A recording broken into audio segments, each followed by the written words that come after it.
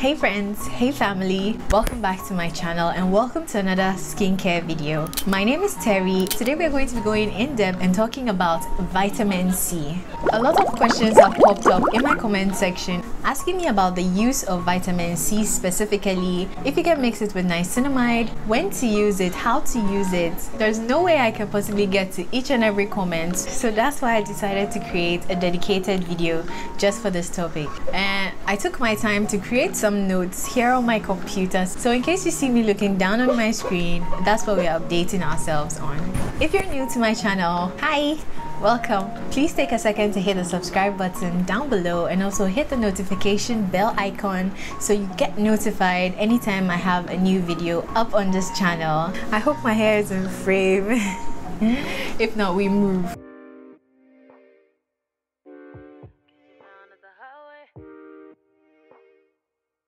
So vitamin C seems to be the most studied skincare ingredient on the market right now, and all the studies seem to prove that vitamin C is beneficial for your skin in one way or another. Most of these studies are focusing on topical vitamin C, which our skin actually needs. We're first going to focus on how vitamin C helps your skin. Guys, I'm sorry if you hear any talking in the background. My neighbors are going off. The first noticeable amazing thing about vitamin C is the fact that it serves as an antioxidant and it helps to neutralize oxidative stress from the environment. And it also noticeably reduces the rate at which collagen, which your skin naturally produces, is broken down as a result of all the stress your skin goes through throughout the day. And it also helps to boost your sunscreen's rate of performance. Topical vitamin C on its own is not a sunscreen, and that being said, there's no way it can replace your sunscreen. It just serves as kind of like an energy booster for your sunscreen, and it actually does this by minimizing the rate at which the sun has an effect on your skin, minimizing the level of inflammation and redness on your skin as a result of direct contact with the sun. Also, vitamin C also helps to boost the production of collagen in your skin. So you have to have actual sunscreen on your skin in order for your topical vitamin C to do its job as an energy booster. And this is actually what collagen is. Collagen is the stuff that helps keep your skin looking younger and fresher for longer. Vitamin C is a cofactor for two main enzymes, which are responsible for cross-linking in the production of collagen for a healthier collagen production, making the collagen produced in your skin firmer, thicker, and much better for your skin. Vitamin C also contains MMPI inhibitors, which helps to prevent the breakdown of collagen in the skin by direct sun exposure and also environmental factors. Vitamin C helps to even out the skin tone by reducing hyperpigmentation in the skin.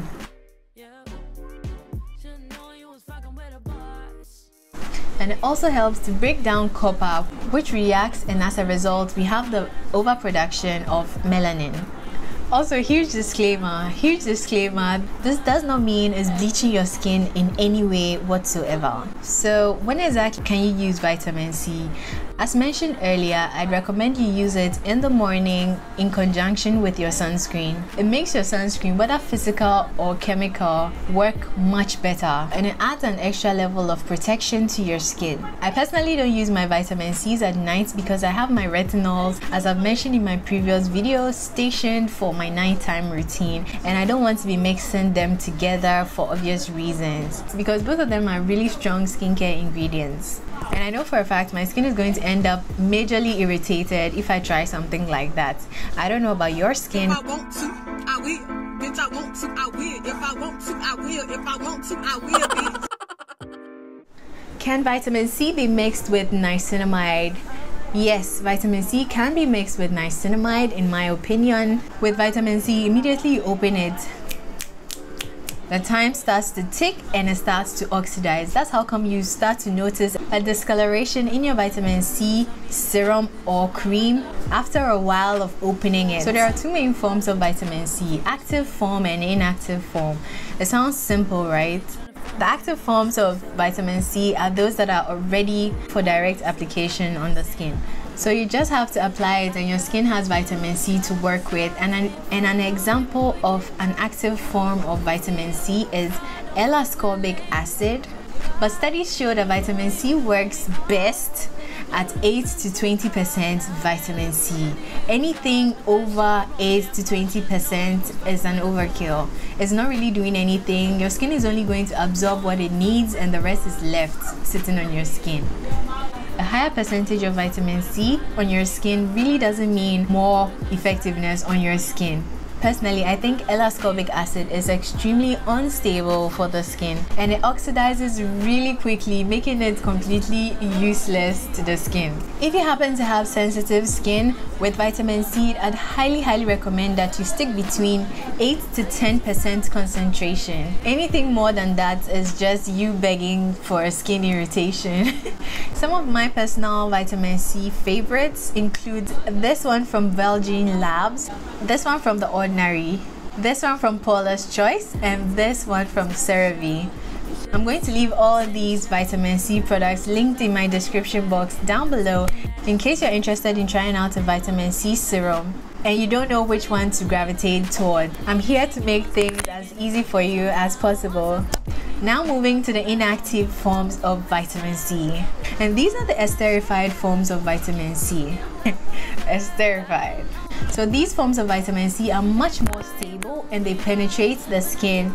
So these vitamin Cs sit chemically inactive until they are applied directly to the skin. And they're also lipophilic, making absorption much better. An example of inactive forms of vitamin C is sodium ascorbic phosphate, that's SAP.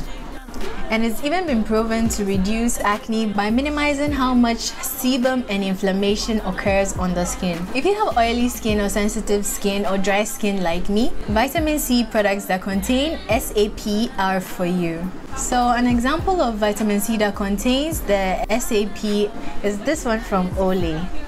In my personal opinion, the most stable form of vitamin C is magnesium ascorbyl phosphate. It isn't the best when it comes to absorption, but it does have all three major benefits of the vitamin C. And that's why it's the least irritating ingredient. And I know this one from Dermalogica has magnesium ascorbic phosphate. There is also ascorbyl glucoside and ascorbyl palmitate, but I'm not going to go into those two in this video.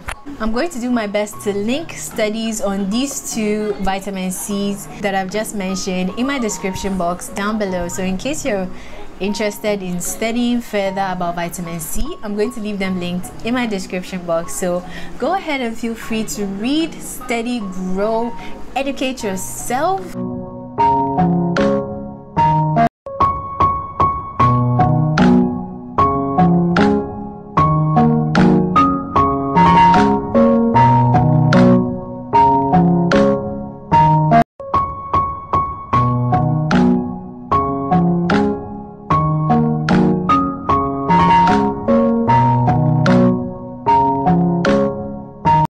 Thank you guys so much for watching this video up to this point, and I really do hope you find it helpful and you were able to get some information from this video.